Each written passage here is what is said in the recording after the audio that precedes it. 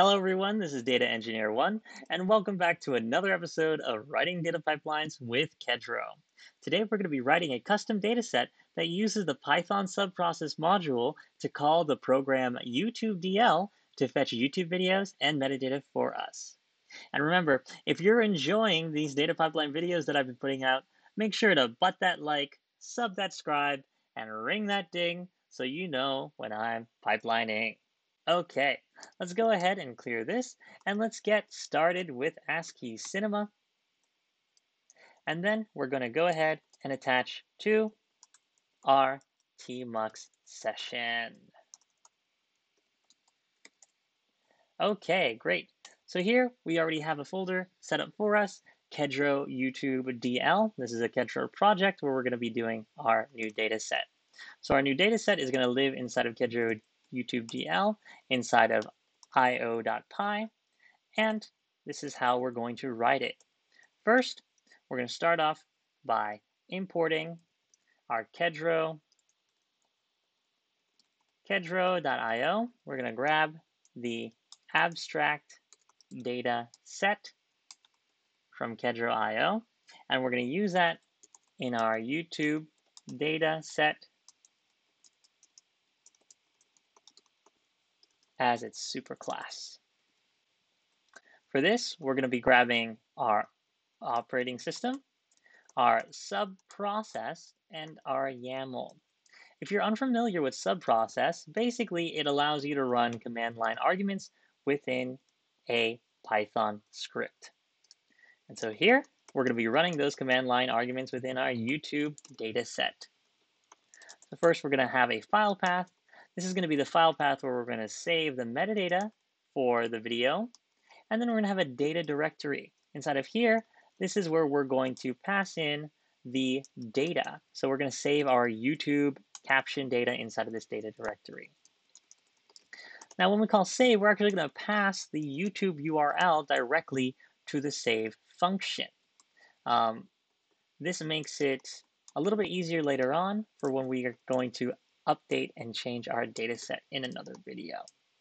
For now, we're just going to pass in the URL as the part of the save. And then we're going to abstract away the subprocess call. So the subprocess.checkoutput is a little bit of a verbose command. What you need to do is you need to put your commands inside of these lists, and then you have to make sure that the lists are sound and consistent amongst all of the calls. And then you also have to make sure that your current working directory is the directory that you want, yada, yada, yada. There's a lot of things that go into this check output call. And so what we're going to do instead is we're just going to abstract that all away and put that inside of a function. And so this is going to be a YDL function.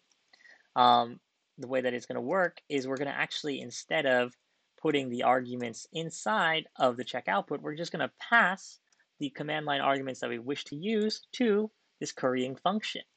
And this is a currying function because, as you can see here, the URL from the save parameter is going directly into the function itself. So we're currying that URL. So the first thing that we're going to do is we're going to check if the video that we want to download has any subtitles. This can be done by just doing a list of subs and checking whether or not the has no subtitles line is inside of that output. We're also going to grab the title from the video, the file name, the video ID, and then we want to grab the description. Unfortunately for us, the description is saved as a separate file due to just how YouTube DL is implemented. But thankfully, the file name is predictable, and it's just the same as the file name that we're passing in here with file name format with a different extension. So this file name format is built into YouTube DL. You can take a look at their documentation if you'd like to know more. Okay, so now we have the video ID.description, and we just want to make sure that if that path already exists, then we're going to just remove that path. All right, and if we have subtitles, then in order to download them, we're going to use write sub as the command. And then we're also going to use write description to grab the description. Otherwise, if there are no subs, we can just use write auto sub, which will grab the automatically generated subtitles. Now that that download is done, we can check inside of that folder for the description file, which we will be reading and then saving to description. Finally, to the actual file path, we're going to be writing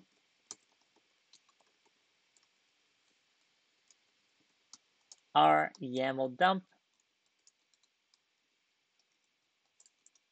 of our metadata. ID, title, file name, file path, os.path.join. Since we've saved it inside of the data directory, we have to make sure that the full name is explicitly laid out. And then the description, which is the one that we got up here. Okay, then we close this and then pass in the file name, pointer, and then close that. And now we're dumping our metadata to that file path. Finally, we'll go ahead and load that file path when we want to load this data set and return the YAML.load of the file pointer using this YAML.fullLoader function. We also have a describe. We're just going to keep it very simple, where we're going to return the file path to the description. Okay, so that's it. This is our YouTube dataset downloader. Great. So now let's go ahead and add it to the catalog. And we're going to add it as YouTube video, with the type being Kedro YouTube DL.io YouTube data set. And the file path just being right here instead of data, raw YouTube video. So that's where it's going to download not only our metadata, but the video itself.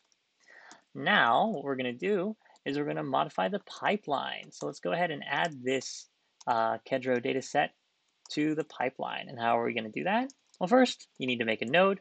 The node that we're going to be making is a simple identity function, which takes in an x. It's going to print that x just for our clarity, and then return the x. The node itself is going to be that identity function, and it's going to take a parameter with the YouTube URL, as well as YouTube video as the output. And then just to make sure that our load function works, we're going to call that one more time, with YouTube video being the input and the output being none. Okay, so what should happen is that the YouTube video URL is going to first go into the data set. It'll get saved into the YouTube video node, and then we should be able to see the printout. So the parameters are set inside of the parameters.yaml file. We're going to go ahead and set that URL here, and I know just the place to find a video for us to download. We can go to our Data Engineer 1 channel, paste that in, and there it is. So let's go ahead and see if we can see a visualization of the pipeline, and then let's go ahead and give it a run as well. Oh, but it looks like there's an invalid syntax. Let's go ahead and fix that before we get started. Kedro IO, and that's on line 57, and that's because YAML file loader has an extra parentheses. So let's go ahead and try to rerun, and then try to do a Kedro viz. And so actually I also misspelled one more thing here, but thankfully at the very least, we can fix that. So let's go ahead and fix that really quickly.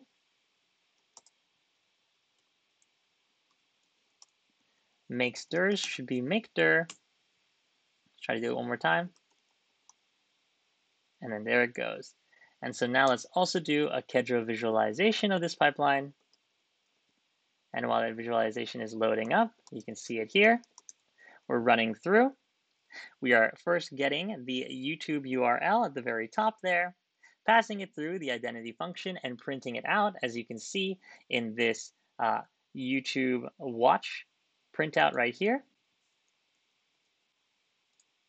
And then we're also printing out our metadata dictionary from the YouTube dataset downloader. And that's it. Very, very simple pipeline, very simple data set. I hope you guys learned something today. And if you like this video, don't forget to hit that button, subscribe, and ring that ding if you want to know when we are pipelining. Okay, take care, everyone. Goodbye.